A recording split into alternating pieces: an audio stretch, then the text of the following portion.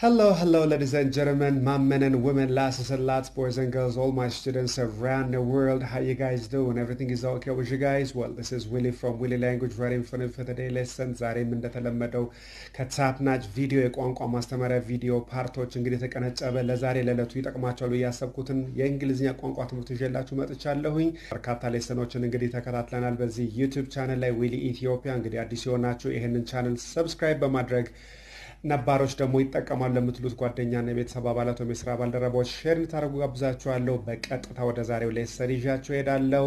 አብራችሁኝ ቆዩ።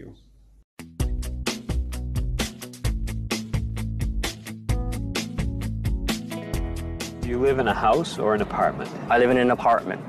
I live in a house. I live in an apartment. Okay. And do you have a large living room? I would say medium-sized. And what sorts of furniture do you have in your living room? We have a sofa and a lounge chair and a coffee table and a television set. Does your apartment have a lot of windows? Actually, in every room there is a window. Does your apartment have a balcony? No, my apartment does not have a balcony. How about a garden? We do have a backyard. What appliances are there in your kitchen? We've got a cooker, a microwave, we've got a fridge and a freezer, but in fact we've got everything apart from a dishwasher. And a cooker, what's a cooker? A stove. Do you like your apartment? I love my apartment. Yes, I like my apartment a lot. And why? Because I painted it in my colors, and it's my home, in my little castle. All right እንግዲህ እንደተመለከታችሁት ቪዲዮዎቹን ያው ስትሬት ኢንተርቪውስ ነው የተመለከታችሁት። በአሁን ሰዓት ላይ ስትሬት ኢንተርቪው ምንድነው እንግዲህ የተለያዩ ሀገር ዜጎችን ቻይና ሊሆን ይችላል፣ አሜሪካ ሊሆን ይችላል፣ አውስትራሊያን፣ ካናዲያን፣ ጃማይካን በተለያየ እንግሊዝኛ ዲያሌክት እንግሊዝኛ ሲጠቀሙት የተለያየ ሳውንድ ያመጣል። ሁሉ ጊዜ ቋንቋ ላይ ስንገባ ጆሮአችን ለማንኛውም ሀገር ዜጋ ዲያሌክት ክፍት እንዲሆን ማለማመድ እንዲረዳ ነው እነዚህ ቪዲዮዎች የተዘጋጁት። እንግዲህ ስትሬት ኢንተርቪውስ ራንደም የሆኑ እግረኛ ፔዴስትሪያንስ ወይም እግረኞችን መንገድ ላይ እየጠበቁ ኢንተርቪው ያደርጓቸዋልና ሁሉ በነገራችን ላይ ዲያሌክታቸው እጅግ በጣም የተለያየ ነው። አንዳንዶቹ የምታውቁትን እንግሊዝኛ ሰምታችሁት የማታውቁት እስኪያክል ሊያስቸግራችሁ ይችላል። የምታውቋቸው ቃላቶች ሁሉ ሲናገሩት ምንድነው ያለው ሰብታይትሉን እስካላነበባችሁ ድረስ መረዳት ሁሉ እስክትቸገሩ የምናይበት አካሄዳልና ለዚህ ይጠቅማል ብዬ ነው እነዚህ የተለያዩ አይነት የቋንቋ አካሄዶችን እንግዲህ የምጠቀመው። ዛሬ እንግዲህ ስትሬት ኢንተርቪውስ ይላል። ሰዎች ስላኗኗራቸው ስታይል እንግዲህ እየተጠየቁ ነው። ምን እንደሚመስል እንግዲህ ደግሞ ከነዚህ ውስጥ የተመረጡ ይረዳል ብዬ አሰብኳቸውን እየለጠጥኩ ኢላቦሬት ያደረኩ ለማስተማር ሞክራለሁ። ወደ ትምህርቱ እንሄዳለን። Willy Language and Computer Training Center, the best language academy in Ethiopia. Alright, እንግዲህ የጠየቁት ያሉት ጥያቄዎች በሙሉ ስለ መኖሪያ አድራሻቸው፣ ያኗኗር ሁኔታቸው፣ የቤታቸው አይነት፣ ሞዴል፣ አፓርትመንት፣ ፍላት፣ house, a villa, a shanty house, a bedsitter house የተባለ የተለያዩ አዳዲስ ቃላቶች ሲጠቀሙበት እንመለከታለንና አንድ ሰው እናንተን የት ነው የምትኖሩት ብሎ ለመጠየቅ ሲፈልግ ከሚጠቀመው ንግግር ነው እንግዲህ where do you live ብሎ ይጠይቀናል አይደለም።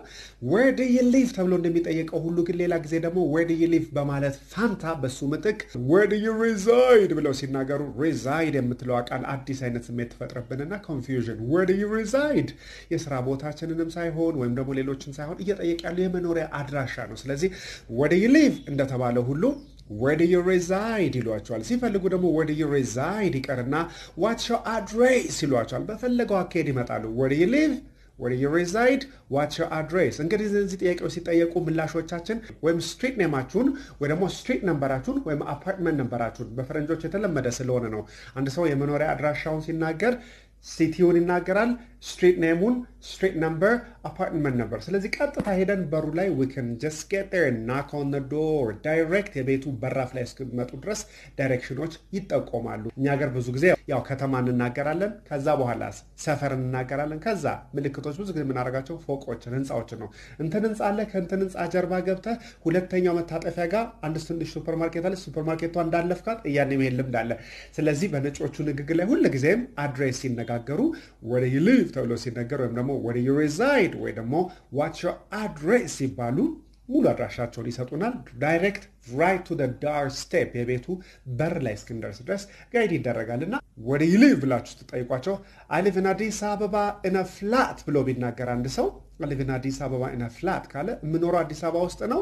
ፍላት ውስጥ ነው የምኖረው ፍላት ማለት አፓርትመንት የምንለው ነው I live in a flat ሲል I live in an apartment የአፓርትመንት ሌላ ስሙ ነው ፍላት ብሎ የሚናገሩት I live in a house ብለን ስናገር ደግሞ መሬት ላይ ያረፉ ቤቶችን ቪላ ቤቶችን ሊሆን ይችላል I live in a house የምንለው እነሱ ነው አለበዛ ግን ህንጻ ላይ አፓርትመንት ወይ ኮንዶሚኒየም ሊሆን ይችላል no problem I live in a flat ብለን ስንጠራቸው እነዚህን ስያሜዎች ለመጠቀም ይገለገሉታል ማለት ነው basically የአሜሪካኖቹና የብሪቲሾቹ እንግሊዝ ልዩነት ነው ብዙ ጊዜ I live in a flat እና I live in an apartment ብሎ የሚለዩት አካሄድ ማለት ነውና አሜሪካኖቹ ብዙ ጊዜ I live in an apartment ይሏቸዋል ብሪቲሾቹ ደግሞ I live in a flat ይሏቸዋል ስለዚህ ብሪቲሽ ኢንፍሉዌንስ እንግዲህ somebody እናንተ ገመቶ where do you live ትሉት I live in London in a flat ካላችሁ ምኖረው ለንደን ከተማ ውስጥ በአፓርትመንት ውስጥ ነው እያለ ሲናገር ነው ሌላ ጊዜ ደግሞ ሲፈልጉ I live in a flat ይቀርና I live in an apartment ይቀርና I live in a house ይቀርና I live in a shanty house in Moscow ብሎ ሊናገር ይችላል where do you live Mr. Jack ስሉት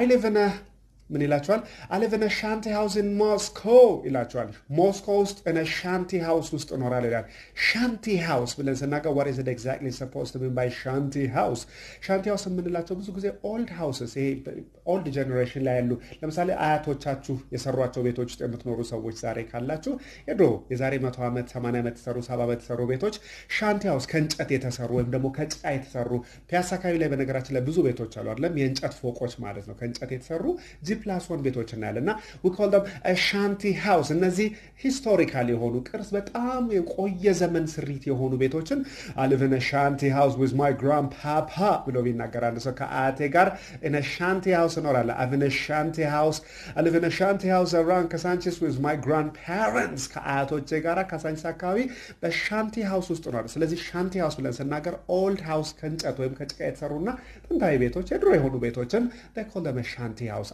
አልፎ ደግሞ ሻንቲ ሃውስ ከማለትም ወጥተው I live in a shanty town ይሏቸዋል ከተሞቹ ራሳቸው ታሪካዊ ቅርስ የሆኑ ከተሞች ላለማፍረስ ጥንቃቄ የሚደረግላቸው የቆዩ የዛሬ 100 ዓመት 150 ዓመት በፊት የነበሩ ቤቶችን they call them a shanty town ይሏቸዋል ስለዚህ I live in a shanty town in a shanty house ካለ ጥንታዊ የሆነች ከተማ ውስጥ አሮጌና የድሮ ቤት በሆነ ታሪካዊ ቅርስ በሚመስል ቤት ውስጥ እኖራለሁ እያሉ ሲናገሩ ነው ሌላ ጊዜ ደግሞ ከነዚህ ውጪ where do you live ብላችሁ ጠይቁት I live around Gergie in a bed-sitter house ይላቸዋል I live around Gergie in a bed-sitter I live in a bed-sitter ብሎ አንድ ሰው ከተናገረ bed-sitter ማለት ወንድ ላጤ ወይም ሴት ላጤ እህቶቻችን የሚኖሩባት አንድ ክፍል ቤት ሳሎኗ አምስቷ መኝታ ቤቷ አምስቷ እንግዲህ ሁሉ ነገር የሚደረግባት ክፍል እዛው ትሆናለች ስለዚህ I live in a bed-sitter ብለው ሲናገሩ በር ከፍታችሁ አንድ ምንጃ ስትራመዱ ወለል ነው the second step ደግሞ አልጋው ነው so bed sitter ይሉታል እንግዲህ ኩመካለው ስሜቱ ማለት ነው ፈረንጆቹ የሚጠቀሙትን ቋንቋ ነው የምነግራችሁ I live in a bed sitter house ብለው ሲናገር bed sitter ነች my bed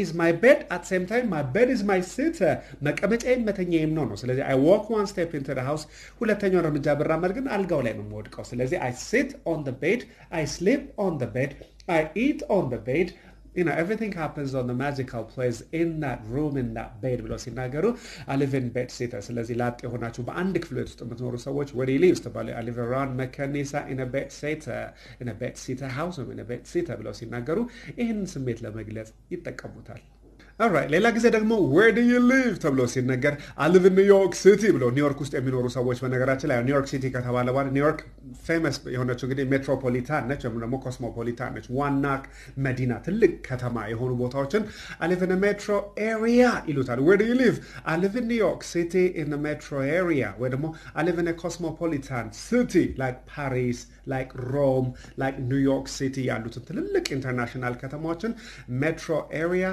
metro city ወይም ደግሞ ኮስሞፖሊታን ኤሪያ ኮስሞፖሊታን ሲቲ በማለት ሲጠቀሟቸው እንመለከታለን ሌላው በኮንቨርሴሽኑ ላይ እንደተመለከታችሁት do you have a balcony in your apartment ተብሎ ሲጠይቁ do you have a balcony in your apartment ሲባሉ yes I have a balcony ይላሉ አንዳንዶች I don't have any balcony ይላሉ የፎቁ በረንዳ ማለት ነው like you can have a cup of coffee on the veranda እንግሊዝኛ በነገራችን ላይ በረንዳ ብለን የምንጠራው ከእንግሊዝኛ የመጣ ቃል ነው ፈረንጅኛው ቬራንዳ ይለዋል እኛ በአማርኛ በረንዳ ብለን ወስደናል በርካታ ቃላቶች አሉ እንግዲህ ከእንግሊዝኛ እየተወራረሰ በነገራችን ላይ አማርኛ እስከሚመስለን ድረስ የወሰድናቸው ቃላቶች ማለት ነውና በረንዳ we think this is Ethiopian typical Amharic language but it's not it's originally from English veranda ይለዋል so do you have any veranda at your house ብዙ ጊዜ ቬራንዳ ለአፓርትመንቶችና ለፎቆች ሳይሆን ቪላ ቤቶች ላይ በግራውንድ ቤቶቹ ላይ በረንዳውን እምንለው ልክ ከቤታችሁ ስትወጡ ያለው ቡና መጠጫ ሊሆን ይችላል ማንበቢያ ሊሆን ይችላል የምትቀመጥበት በረንዳችንን they call it ፎቅ ላይ ያለው ባልከኒ ነው የሚባለው እታች ግራውንድ ላይ ብቻ ያለው